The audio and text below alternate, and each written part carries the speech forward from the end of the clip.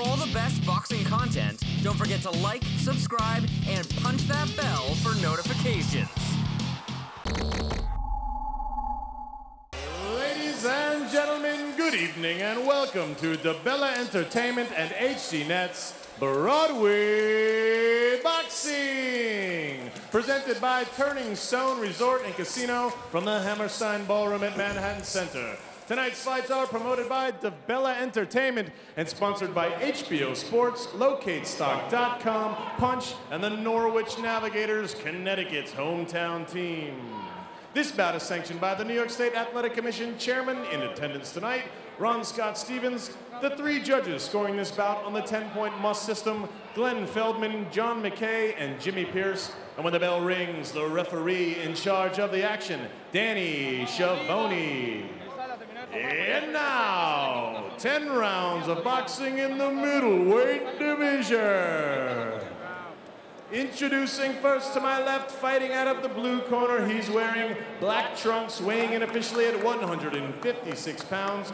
His professional record, perfect, with 16 wins, 10 coming by way of knockout. From Brooklyn, New York, SECHEW Iron Horse Powell. And his opponent to my right, fighting out of the red corner. His trunks are white, blue, and red. He weighed in officially at 159 1/4 pounds. His professional record, 36 wins, 9 losses, 29 wins coming by way of knockout. From Panama City, Panama, fighting out of Miami, Florida, Santiago El Herrero Samaniego.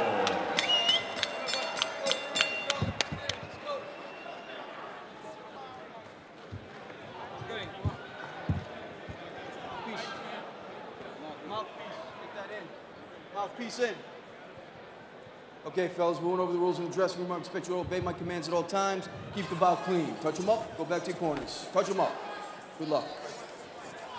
All right, scheduled for 10 rounds in the middleweight division. Santiago Samaniego, the veteran, with 47 career fights against the young up-and-comer SECHEW Powell, 16-0 with 10 KOs, fighting out of Brooklyn, New York. I know we have been talking about the experience with Samaniego, but SECHEW Powell had a huge amateur career. I mean, he just missed the Olympic team in 2000. The guy has wins over a lot of notable fighters, like Sergio Mora, who won their Contender.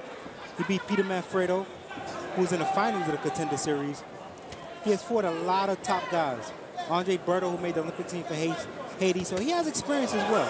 You know, Brian, I would have agreed with that more, say, 15 years ago. And I'll tell you what I mean. Go ahead, Gus. Samaniego may be in trouble already. Hold your thoughts. SECHEW Powell hit him with 2 straight left hands and wobbled him in the ring. Continue, please. Well, we'll talk about it on the next show. Now, because they changed the amateur boxing rules so much that there's almost no resemblance to professional boxing anymore, is what I'm saying. And it doesn't really prepare guys for the kind of things that Samaniego's done. Although, I will mention this, for a guy with a lot of experience, Samaniego looks a little soft. Especially in the midsection. Powell has not gone to the body. I'm sure he's noticed Samaniego's soft side. And physically, SECHEW actually looks bigger than Samaniego. He does. Well, don't forget, this is a guy that started. He is. And here we go. Samaniego is in trouble. Touch the body. And touch the body if you're all right. Big left hands. It's a matter of time now. There's that body shot. Powell, patient. As Samaniego pivots off the ropes. Still got over a minute left. Well, this is, you know what? It's a good sign for a young fighter like Powell to be this poised when he has a guy hurt like this. He's in no hurry. There he is, jabbing to the body. Samaniego looks like he's been on wobbly legs since his ring walk. And since SECHEW Powell had that controversial bout against Grady Brewer, he changed trainers. Guzman is his trainer. And he's better technically now. He was never a bad technical fighter, but now he's better technically. I think he's very good fundamentally. He really is. I just would like to see more fire out of him like we saw in this first round. And I'll tell you something about that Brewer fight, Brian. Good shot. Boy, you can't get any points out tonight. It's working too quick. Oh, left foot, left hand. They may have to stop this one early. SECHEW Powell punches in bunches. SECHEW Powell, Samaniego in trouble. He steps off the ropes. Powell looking for one big shot. The straight left to the body, 10 seconds. And it looks like Samaniego will get out of the round. It may not be a good thing. That's a big round for Powell. Here's the first time he wobbled him. It didn't look like all that big a punch. But again, Samaniego's a guy that started boxing as a lightweight, is now boxing guys 25 pounds heavier and younger than him. Here it is later in the round, and you'll see Powell really open up on Samaniego here. You notice ABC, fundamentally textbook sounds. Good straight left hand twice by Powell there. The only thing that kept Samaniego from going down right there was the corner post.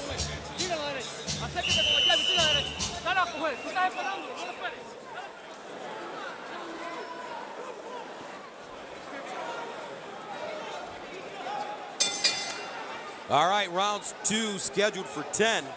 And the first round very lopsided in the favor of SECHEW Powell. Well, you can say that again. I'll tell you what, Gus. Powell outlanded Samaniego 33-2 in round 1. If that's not a 10-8 round, then I don't know what one is. And the copy of box stats are presented by LocateStock.com, the pioneer in electronic stock locates. I made a comment at the end of the first round that is not a good thing that they make it out the round. Meaning, the second round is only going to bring more and more punishment for 3 minutes. Pain and suffering. He's not getting younger as the fight goes on. Now Samaniego starting to drop his hands. Watch for that right hook from SECHEW Powell. He set him up, jabbing to the body. But now what we see if SECHEW is actually mentally stable, because sometimes a young fighter get guys hurt early, they drift and they like lose focus. Let's see if SECHEW does this. But you know, I was going to say before that the Brewer fight where he was knocked down, I actually see that as a positive because he went down, got up, and fought well enough. Good shot. Great good left hand. Fought well enough to win the fight even though there was some dispute over the decision. How many fighters do you know the first time they get knocked down do not get up? Powell closing in again. Samaniego looks like he's ready to run up the white flag. Now he comes off the ropes, trying to answer SECHEW Powell, but it's just a matter of time now. We spent so much time, Gus, talking about all the experience Samaniego has had in his career and how that would help him here. He hasn't shown very much of it. And I don't mean that in a sarcastic way. I don't see him doing the things that you need to do to beat a southpaw. Brian, I always thought a left hook to the body was good. And there he goes, Samaniego down in the second round. And he'll take an 8 count with 50 seconds to go in the second. That's one discouraged man right there. You can see it in his face. Here's Powell looking for a quick night of work. And if he steps on the gas, he can get it. See, now here is where you would like to see Powell come forward. You don't want to let this moment pass. Right, there's a point at every match where it comes where you want to see that killer instinct in a fighter. Well, guys, he's destroying the guys. But why punish him? If you step on the gas, you'll get him out of there. Yeah, I think you take your time and don't get caught with a lucky shot instead of going in there hell-bent. I don't think Samaniego's got that much luck tonight, Gus. End of the second round. This action. Here's a punch that did Samaniego no good whatsoever. That left hand. Same punch again, different angle. Straight as an arrow, boom. And then the knockdown punch here. Left hand again. Samaniego on wobbly legs, back and down from a 1-2.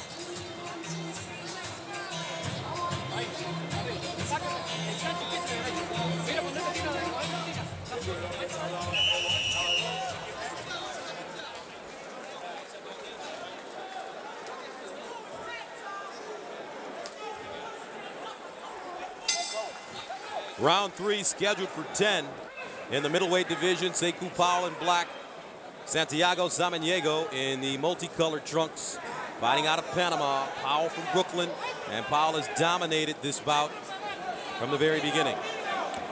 And Gus, I'm glad you're not asking Brian and I what our scorecards are. I don't think I have to. Because the story is told right there by CompuBox. As you can see, 79 punches thrown for Powell, 36 landed, only 5 punches landed by Samaniego. Samaniego in trouble again. Here comes Powell, just loading up.